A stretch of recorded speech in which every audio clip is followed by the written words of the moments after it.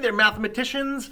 Hopefully you guys are ready to do some talking and some describing of some three-dimensional shapes that we are working on in math today.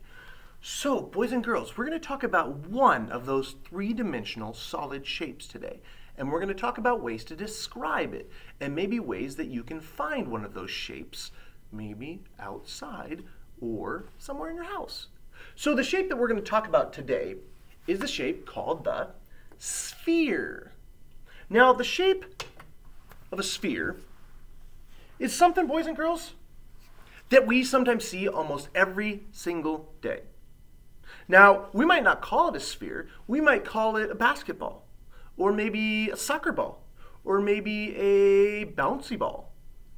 But boys and girls, a sphere is a three-dimensional shape, just like this shape that Mr. Riley has in his hand, that is solid. It means I can hold it, I can squeeze it, I might even be able to bounce it. But this sphere, boys and girls, is a three-dimensional solid shape.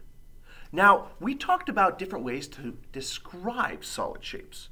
One of those ways was to describe their sides. Now, when we're describing a solid shape, we don't say sides. They have special math words.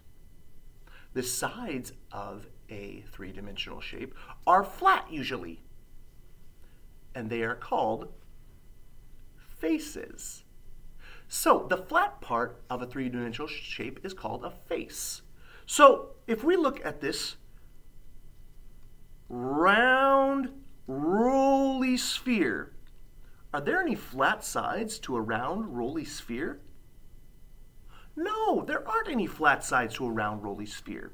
So a sphere has 0 faces.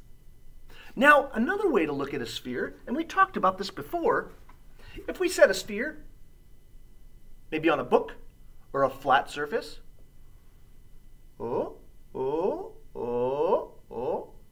it rolls. It doesn't stay in place. So your sphere, boys and girls, rolls. Now, you know what else is kind of cool about a sphere? Is its different shapes. So you might have a small sphere, or you might have, a big sphere. Grab one.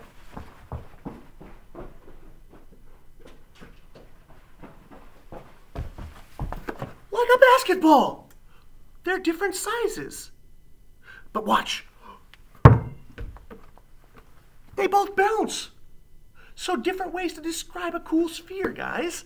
So a sphere has 0 faces. A sphere rolls, and it might even bounce. So I want you guys to do this for Mr. Riley, if you could. I don't want you to juggle. I want you to see if you can go find some spheres around your house. You know what else is kind of cool? Is you can make a sphere. Find that small container of Play-Doh. And I want you to see if you can make a sphere with your Play-Doh. Okay?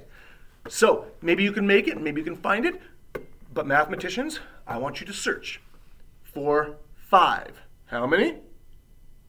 5 different spheres around your house. Okay, boys and girls? And describe those different details and different parts of those spheres to your moms and dads or your brothers and sisters. Okay? All right, boys and girls, so I hope you had a good time at math, and get out there and find some of those three-dimensional shapes. Adios.